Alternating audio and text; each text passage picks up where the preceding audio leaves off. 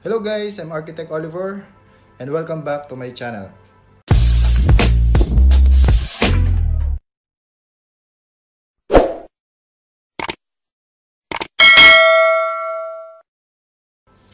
Today I prepared the continuation for the series of questions for our topic, Mechanical and Electrical System. We are now at episode 2. But before we start guys, if you are new to my channel, kindly subscribe para maging updated ka sa mga videos and questions na ipopost ko. So let's start. Number 31. Identify the image. A. Toggle switch. B. Knife switch. C. Mercury switch. And D. Float switch. Answer? B. Knife switch. Next, identify the image. A. Bus bars. B. Copper bars. C. Conductors. And D. None of the above. Answer? A. Bus bars. Next, fabricated assembly of insulated conductors enclosed in flexible metal sheet. It is used both on exposed and concealed work. A. Metal-clad cable. B. Armor cable. C. Mineral insulated cable. And D. None of the above. Answer? B. Armor cable.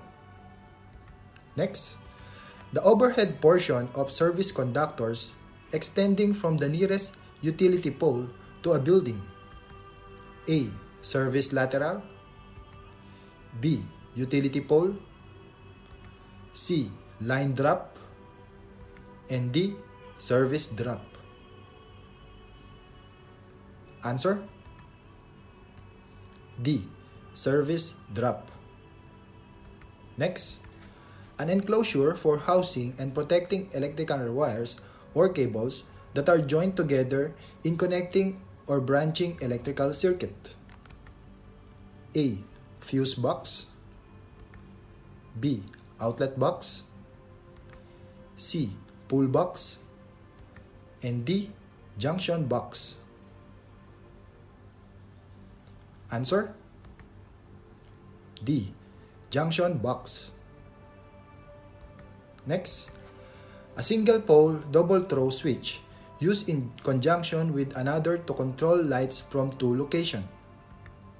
A. Two-pole switch. B. Three-way switch. C.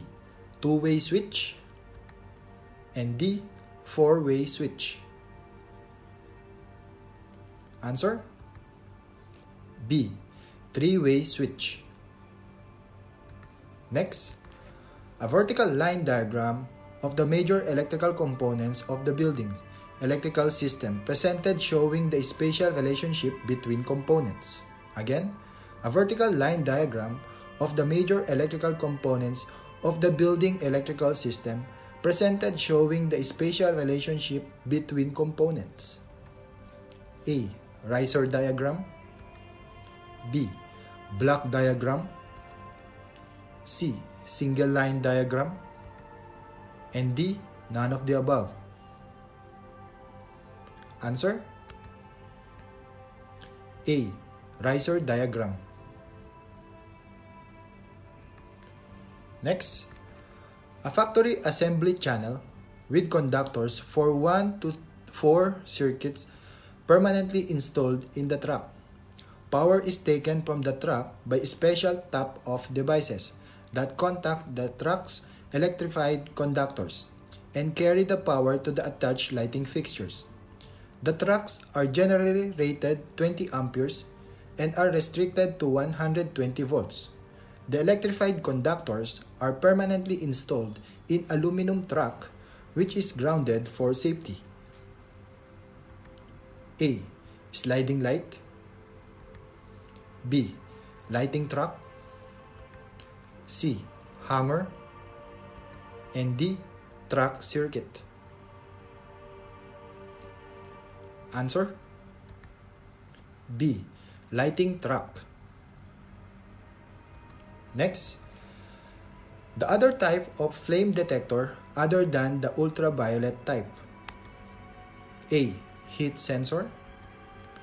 B. Vapor type. C. Microwave. And D. Infrared. Answer?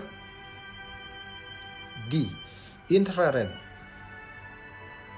Next, what are the advantages of a circuit breaker over fuse? A. Its position can be easily detected. B. It can be used again after fault has been corrected. C. It can act as a switch. And D. All of the above. Answer? D. All of the above. Next, what type of circuit is commonly used for lighting? Again, what type of switch is commonly used for lighting? A. 1 gang. B. 2 gang. C. 3 gang. And D. 4 gang. Answer? B. 2 gang. 43. What independent circuit appliance can be found in the kitchen area? Again, what independent circuit appliance can be found in the kitchen area? A. Refrigerator, range, boiler, water pump. B. Ref and range. C. Refrigerator, range, microwave, oven. And D. Range and microwave. Answer? C. Refrigerator, range, and microwave oven. Next, what type of convenience outlet is commonly used for appliances? A. Single. B. Duplex. C. Triplex. And D. Extension outlets. Answer? A. Single. Next, what is the equivalent wattage for 1 horsepower? Again, what is the equivalent wattage for 1 horsepower? A. 745 watts. B. 754 watts. C. 840 watts. And D.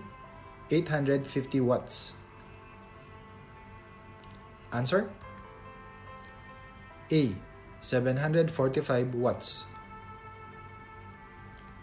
Next, the following is brand name of elevators or escalator except A. Sanyo. B. Hyundai. C. Fuji. And D. Hitachi. Answer? A. Sanyo. Sanyo is mechanical air conditioning unit. Next, the following is a brand name for electrical or lighting except A. Chorus Lux. B. Artes Mayer. C. Duraflex. D. Atlanta. Answer? B. Artes Mayer. This is a glass. Next, how many percent of the GFA or floor is allocated for AHU? A. 1%. B. 3%. C. 5%. And D. 7%. Answer is C. 5%. Next, as per NBCP, Window type AC installed on ground floor of buildings shall not be less than blank meter from the ground. A. 2 meter. B. 2.1 meter. C. 2.2 meter. And D. 2.4 meter. Answer? B. 2.1 meter.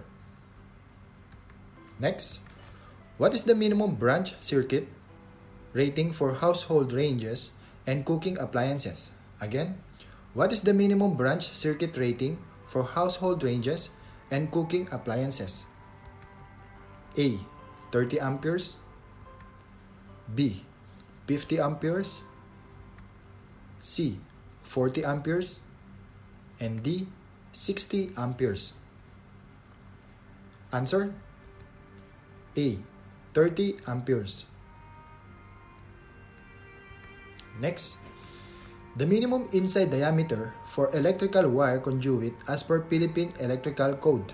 Again, the minimum inside diameter for electrical wire conduits as per Philippine Electrical Code. A. 3/8 diameter. B. 1 1/4 diameter. C. 1/2 diameter. And D. 1 inch diameter. Answer? C. 1/2 inch diameter. Next, a single insulated conductors number 6 AWGA, single insulated conductors number 6 AWG. A. Wire. B. Cables. C. Bus bars. And D. None of the above. Answer? B. Cables. Next, identify A. Motor generator. B. Control panel. C. Gearless machine. And D. Driving sheave. Answer? B. Control panel.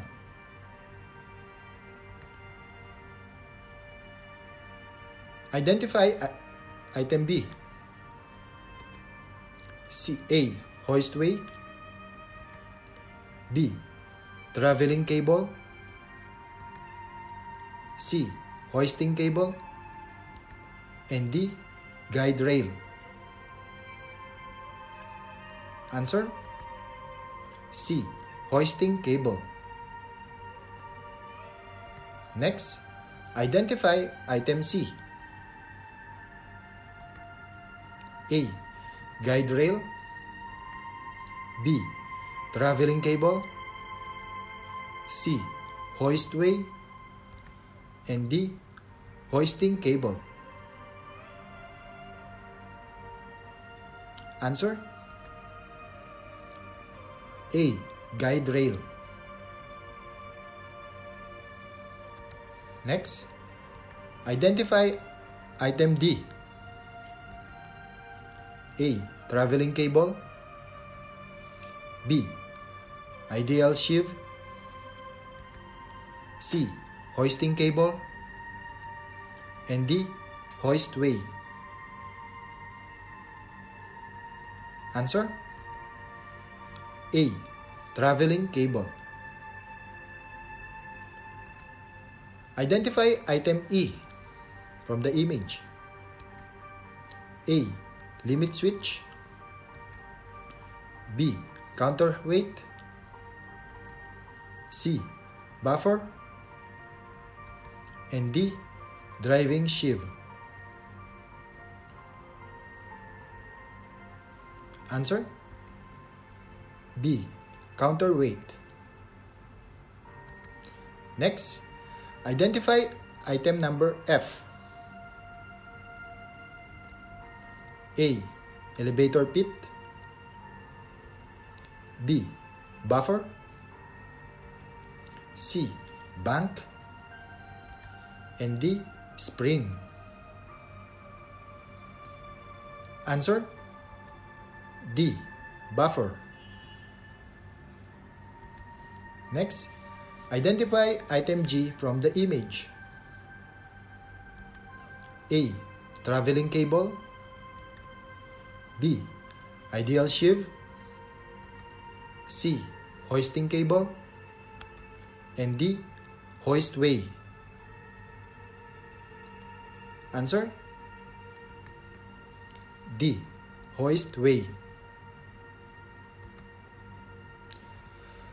Okay guys, thank you very much for watching this episode for mechanical and electrical system. I hope you learned something, especially for the parts of the elevator and some images for electrical system, and of course the definition of terms.